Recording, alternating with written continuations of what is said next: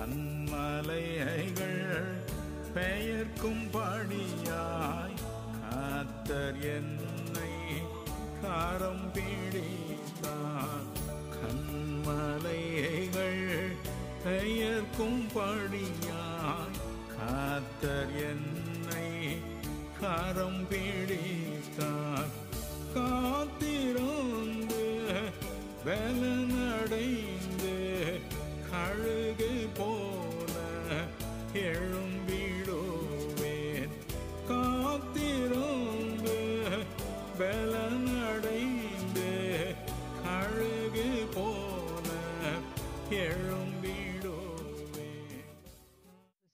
எனக்கு அன்பான சகோதரனே சகோதரி, மீண்டும் இந்த நிகழ்ச்சியின் மூலமாக உங்களை சந்திக்கிறதுல நான் பெருமகிழ்ச்சி அடைகிறேன். என் தேவாதி தேவனை நான் இந்த நேரத்துல மகிழ்ச்சியோடு கூட துதிக்கிறேன். இந்த நாளிலே கூட விசுவாசம் என்கிற தலைப்பில நான் உங்களோடு கூட சில வார்த்தைகளை பகிர்ந்து கொள்ள நான் பிரயாசப்படுகிறேன். முதலாவது, விசுவாசம் என்கிறது என்ன?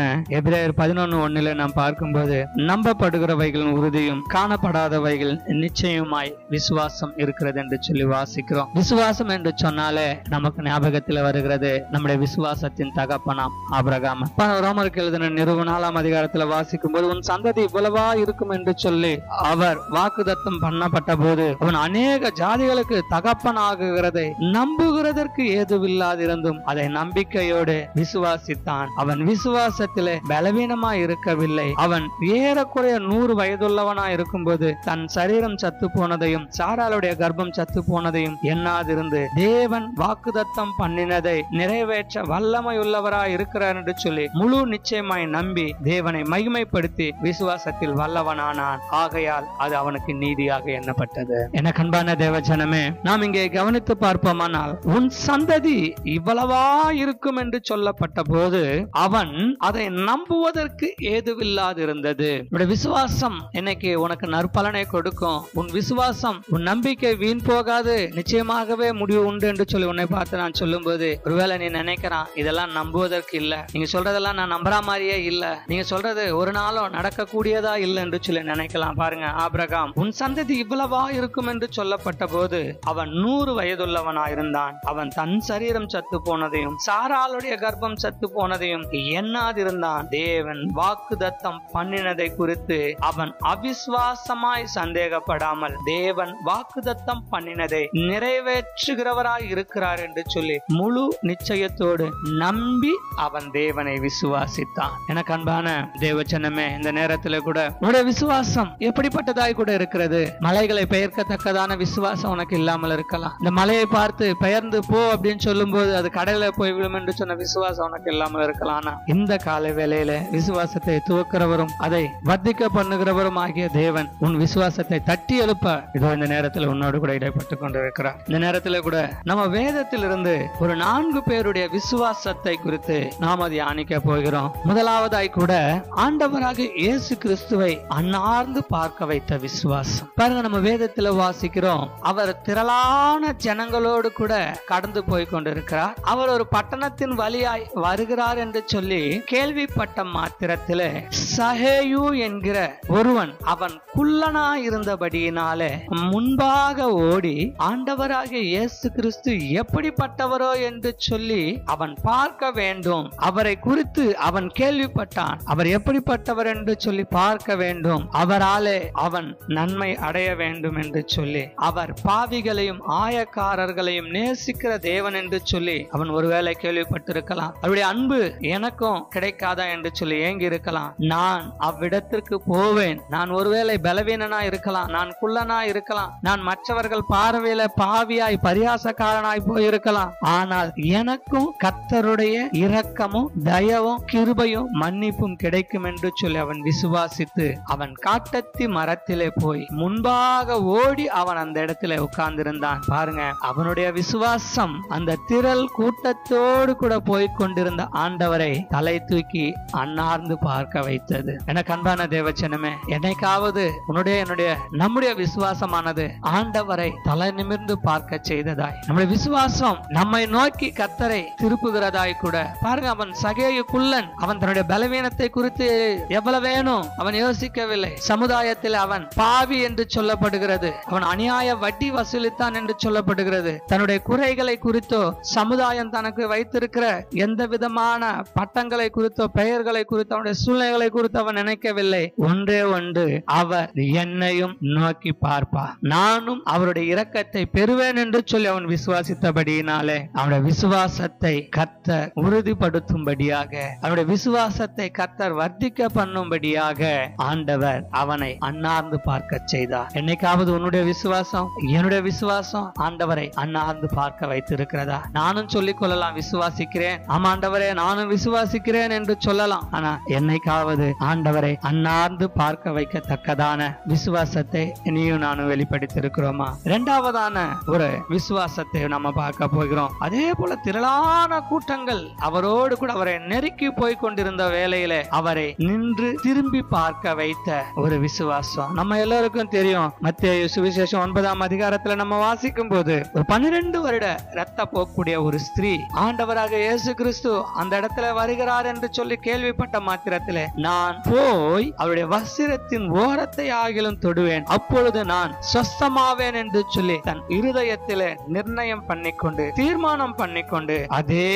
போல அவள் திரளான ஜனங்கள் அவரை நெருக்கி கொண்டிருக்கையிலே அவள் பின்னாக சென்று அவருடைய வஸ்திரத்தின் ஓரத்தை தொட்டால், தொட்ட மாத்திரத்திலே அவருடைய இரத்த போக்கு நின்று போனது, அவருடைய உதிரம் ஊறல் நின்று போனது என்று சொல்லி வேதம் சொல்லுகிறது. உடனே தன்னிடத்திலிருந்து வல்லமை புறப்பட்டதை அவர் கண்டு திரும்ப பார்த்தார் என்று சொல்லி. எத்தனை பெரிய ஒரு விசுவாசம்! 12 வருடம் பலவீனம், சரீரம் எல்லாம் பலவீனம், திரளான ஜனங்கள். பாருங்க, இன்னைக்கு நமக்கு கொஞ்சம் பலவீனம் வந்துட்டாலே நாம தேவனை தேடுகிறதற்கோ தேவனை துதிக்கிறதற்கோ வேதத்தை வாசிக்கிறதற்கோ அல்லது நாம செய்த பொருத்தனைகள் நிறைவேற்றுகிறதற்கோ நாம யோசிக்கிறோம். 12 வருட ரத்த போக்கூடிய ஸ்திரீ, அவள் எத்தனை பலவீனப்பட்டிருக்கலாம், எத்தனை இருதயத்திலே சோர்வோடு கூட இருந்திருக்கலாம். ஆனால் அவள் தன் இருதயத்திலே விசுவாசித்தாள், நான் அவருடைய வஸ்திரத்தின் ஓரத்தை ஆகிலும் தொடுவேன், அப்பொழுது நான் சொஸ்தமாவேன். அவருடைய விசுவாசம்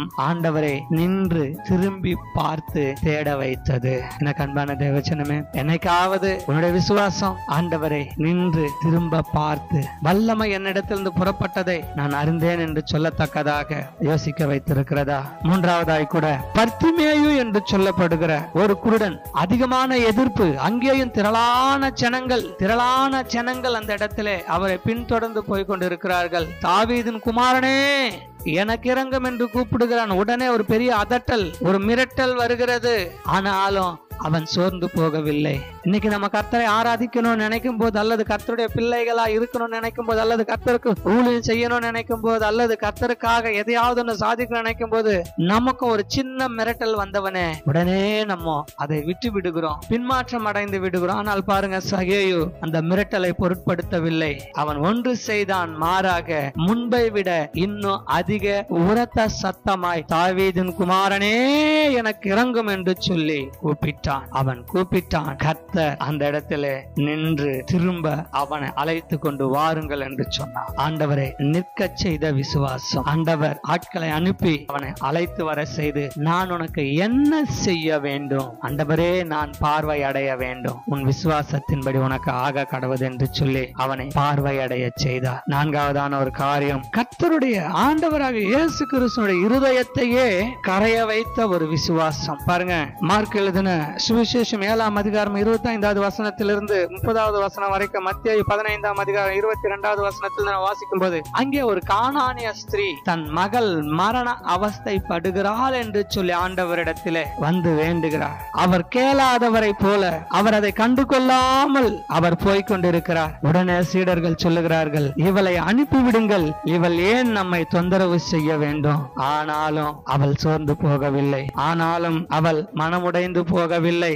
அங்கே ஆண்டவர் சொல்லுகிறார், அவளுக்கு பிரத்யுத்தரமாக அவர் ஒரு வார்த்தையும் சொல்லவில்லை. அப்பொழுது அவருடைய சீடர்கள் வந்து, இவள் நம்மை பின்தொடர்ந்து கூப்பிடுகிறாளே, இவளை அனுப்பிவிடும் என்று அவரை வேண்டிக் கொண்டார்கள். அதற்கு அவர், காணாமற் போன ஆடுகளாக இஸ்ரவேல் வீட்டாரிடத்திற்கே அனுப்பப்பட்டேனே அன்றி மற்றபடி அல்ல என்றால், அவள் வந்து, ஆண்டவரே எனக்கு உதவி செய்யும் என்று சொல்லி அவரை பணிந்து கொண்டாள். அவர் அவளை நோக்கி, பிள்ளைகள் அப்பத்தை எடுத்து நாய்க்குட்டிகளுக்கு போடுகிறது நல்லதல்ல என்றார். அதற்கு அவள், மெய்தான் ஆண்டவரே, ஆகிலும் நாய்க்குட்டிகள் தங்கள் எஜமான்களின் மேஜைகளிலிருந்து விழும் துணிக்கையை தின்னுமே என்றார். இயேசு அவளுக்கு பிரத்யுத்தரமாக, ஸ்திரீயே, உன் விசுவாசம் பெரிது, நீ விரும்புகிறபடி உனக்கு ஆக கடவது என்றார். அந்த க்ஷணமே அவளுடைய மகள் ஆரோக்கியம் அடைந்தாள் என்று சொல்லி வேதம் சொல்லுகிறது. பாருங்க, ஆண்டவருடைய இருதயத்தையே கரைய வைத்த ஒரு விசுவாசம், ஆண்டவருடைய இருதயத்தையே கரைய வைத்த ஒரு விசுவாசம். ஆண்டவர் சொல்லுகிறார், அவர் காணாதவர் போல பிரத்யுத்தரம் சொல்லாமல், ஒரு வார்த்தையும் சொல்லாமல் அவர் போய் கொண்டிருந்தாலும் அவள் இடைவிடாது அவரை பின்தொடர்ந்தார். இடைவிடாமல் ஜெபம் பண்ணுங்கள் என்று சொல்லி ஆண்டவர் நமக்கு சொல்லி இருக்கிறார், உண்மைதான். சோர்ந்து போகாமல் ஜெபிங்கள் என்று சொல்லி இருக்கிறார், உண்மைதான். ஆனா ஒரு தடவை, ரெண்டு தடவை, ஒரு நாள், ரெண்டு நாள் நம்ம உடனே சோர்ந்து போய் விடுகிறோம். ஆனால் பாருங்க, ஆண்டவருடைய இருதயத்தை கரைய வைக்கத்தக்கதாக, இதோ பிள்ளைகளுடைய அப்பத்தை நாய்களுக்கு எடுத்து போடக்கூடாதே என்று சொன்ன போதிலும் அதிலேயும் தன்னை தாழ்த்தி, ஆமா ஆண்டவரே, அந்த மேஜையிலிருந்து விழும் துணிக்கைகளை அந்த நாய்கள் தின்னுமே என்று சொல்லி அவ்வளவு அவள் தாழ்மையோடு கூட தேவ சமூகத்திலே வேண்டினபடியினாலே அந்த பணிவையும் அந்த தாழ்மையும் அந்த கெஞ்சுதலை அந்த மன்றாட்டையும் கர்த்தர் பார்த்து, இதோ இஸ்ரவேல் ஜனத்தண்டைக்கே அனுப்பப்பட்டேன் என்று சொன்ன அதே தேவன் இந்த ஸ்திரீயினுடைய விண்ணப்பத்தையும் கேட்டு அவளுடைய விசுவாசம் பெரிதென்று சொல்லி அவர் தன்னுடைய வார்த்தையினாலே அவளுக்கு, அவருடைய பிள்ளைக்கு சுகத்தை கொடுத்தார். எனக்கு அன்பான தேவ ஜனமே, ஆனா இன்னைக்கு நம்முடைய விசுவாசம் எப்படிப்பட்டதாய் கூட இருக்கிறது. ஒரு 4 பேருடைய விசுவாசத்தை இந்த வேளையில நம்ம பார்த்தோம். அவன் குள்ளன் தான், அவன் சமூகத்தினாலே அவன் பாவி என்று பெயர் பெற்றவன் தான், அநியாய வட்டிக்காரன் என்று சொல்லப்பட்டவன் தான், சரீரத்திலே பலவீனம், அவன் குள்ளன், அவனுக்கு தகுதி இல்லை. ஆனாலும் அதை பொருட்படுத்தாமல் அவருக்கு முன்பாக ஓடி காட்டத்தி மரத்தின் மீது ஏறினபடியினாலே அவன் ரட்சிப்பை பெற்றான். இதோ பலவீனம் தான், 12 வருடம் இரத்த போக்கு தான், ஆனாலும் நான் வஸ்திரத்தின் ஓரத்தை ஆகிலும் எத்தனை முறை எத்தனையோ மருத்துவர்களை பார்த்தேன், நான் இதுவரைக்கும் எத்தனையோ செலவுகளை செய்து பார்த்தேன், எத்தனையோ முயற்சிகளை பண்ணி பார்த்தேன், ஆனாலும் இயேசு வருகிறார் என்று சொல்லி கேள்விப்பட்ட மாத்திரத்திலே நான் போய் அவர் வஸ்திரத்தின் ஓரத்தை ஆகிலும் தொடுவேன். அவள் தொட்டால் ஆண்டவர் நின்று அவளை ஆசீர்வதித்தார். குருடன் வழி அருகே உட்கார்ந்து பிச்சை கேட்டுக் கொண்டிருக்கிறவன், அதட்டல்கள் வந்தது, மிரட்டல்கள் வந்தது, சோர்ந்து போகவில்லை. முன்பை காட்டிலும் இன்னும் அதிகமாய். ஒருவேளை இன்னைக்கு இந்த வார்த்தை கேட்டுக்கொண்டிருக்கிற வேளையில உனக்கு எதிராய் மிரட்டல்கள் வரலாம், உனக்கு எதிராய் அநேகர் உன்னை பயமுறுத்தலாம், உன்னை தடுக்கலாம். ஆனாலும் முன்பை விட இன்னும் அதிக சத்தமாய் அவரை நோக்கி கூப்பிடு. தாவீதின் குமாரனே, எனக்கு இரங்கும் என்று சொல்லி கூப்பிடு. உன் சத்தத்தை அடக்கி கொள்ளாது, நீ சத்தமிட்டு கூப்பிடு. நிச்சயமாய் உன் கூப்பிடுதும் சத்தத்துக்கு கர்த்தர் செவிசாய்ப்பார். 4வதாய் கூட அந்த கானானிய ஸ்திரீயினுடைய விசுவாசம், இந்த கானானியுடைய ஸ்திரீயினுடைய விசுவாசம், பிள்ளைகளுடைய அப்பத்தை எடுத்து நாய்களுக்கு போடக்கூடாது என்று சொன்ன போது கூட அவள் தன்னை கனயீனம் பண்ணினதை, அவமானப்படுத்தினதை பொருட்படுத்தாமல் இன்னும் அதிகமாய் கர்த்தரிடத்திலே மன்றாடி, ஆமா ஆண்டவரே, அந்த எஜமானுடைய மேஜையிலிருந்து விழும் துணிக்கைகள் நாய்கள் தின்னுமே என்று சொல்லி தன்னை நாய்க்கொப்பாக தாழ்த்தி மன்றாடின போது அவருடைய இருதயம் கரைந்தது. அவருடைய விசுவாசம் அவருடைய இருதயத்தை கரைத்தது. அவருடைய மகளுக்கு ஒரு சுகம் கிடைத்தது. எனக்கு அன்பான தேவஜனமே, இன்னைக்கு நானும் விசுவாசிக்கிறேன், என் ஜபத்தையும் கர்த்தர் கேட்பார் என்று சொல்லி நினைத்தேன். ஆனா இதுவரைக்கும் எனக்கு ஜபத்துக்கு பதில் வரல, இதுவரைக்கும் நான் கேட்ட நன்மை எனக்கு வந்து சேரல என்று சொல்லுகிறாயா? உங்களுடைய விசுவாசத்தை இன்னைக்கு பரிசோதித்துப்பார். விசுவாசத்தை நீ அளந்து பார். உங்களுடைய விசுவாசம் எப்படிப்பட்டதாய் கூட இருக்கிறது, உங்களுடைய விசுவாசம் எப்படிப்பட்டதாய் கூட இருக்கிறது. ஒருவேளை இந்த வார்த்தைகள் மூலமாய் கர்த்தர் உன்னோடு கூட பேசியிருப்பாரானால் உன் பலவீனத்தை குறித்து நினைக்காதே. முந்தி அவரை தேட நீ முந்திக்குள், முந்தி அவரை தேடும்படியான முயற்சியை செய். எத்தனை முறை தோல்வி வந்திருந்தாலும், எத்தனை தடுமாற்றங்கள் வந்திருந்தாலும், எத்தனை வருத்தங்கள் வந்திருந்தாலும் சரி, நான் ஆண்டவரை தொடுவேன், அவர் என்னை சொஸ்தமாக்குவார் என்ற நிச்சயத்தோடு கூட நீ தொடர்ந்து இப்பொழுது ஓடு. மூன்றாவதாய் மிரட்டல்கள் வரலாம், அதட்டல்கள் வரலாம், தடை பண்ணலாம். ஆனால் முன்பை விட இன்னும் அதிக சத்தத்தோடு கர்த்தரை கூப்பிடு. இன்னும் பலத்தோடு கூட அவருக்காய் காரியங்களை செய்ய நீ முற்படு. கடைசியா காத்திருந்து அவருக்கு முன்பாக தாழ்மைப்படு. நிச்சயமாய் கர்த்தர் உன்னுடைய விசுவாசத்தையும் ஆசீர்வதித்து, உன்னுடைய விசுவாசத்தை காண்கிற தேவன் உன் விசுவாசத்தின்படியே உனக்கு ஆக கடவது என்று சொல்லி உன்னுடைய விசுவாசத்தையும் அவர் நிறைவேற்றுவார். எனக்கு அன்பான தேவஜனமே, இந்த வார்த்தைகள் மூலமாக நீங்கள் ஆசீர்வதிக்கப்பட்டிருப்பீர்கள் என்று சொல்லி நாங்கள் கிறிஸ்து இயேசுவுக்குள்ளாய் விசுவாசிக்கிறோம். நீங்கள் பெற்ற நன்மைகளை எங்களுக்கு பகிர்ந்து கொள்ளுங்கள். நாங்களும் உங்களோடு கூட சேர்ந்து தேவனை மகிமைப்படுத்த அது ஏதுவாய் கூட இருக்கும். கர்த்தர் தாமே நம்மை ஆசீர்வதிப்பாராக. அவருடைய வருகைக்கு நம்மை ஆயத்தப்படுத்தி வழி நடத்துவாராக. ஆமென், ஆமென், ஆமென். நிந்தனைகள் போராட்டம் வந்தும் நீதியின் தேவன் தாங்கினாரே. நிந்தனைகள் போராட்டம் வந்தும் நீதியின் தேவன் தாங்கினாரே. நேச கோடியே என்மேல் பறக்க நேசருமக்காய் ஜீவித்திடுவேன். நேச கோடியே என்மேல் பறக்க நேசருமக்காய் ஜீவித்திடுவேன். நம்புவேன் இயேசுவை, நம்புவேன் இயேசுவை, நம்புவேன் இயேசுவை, நம்புவேன் இயேசுவை.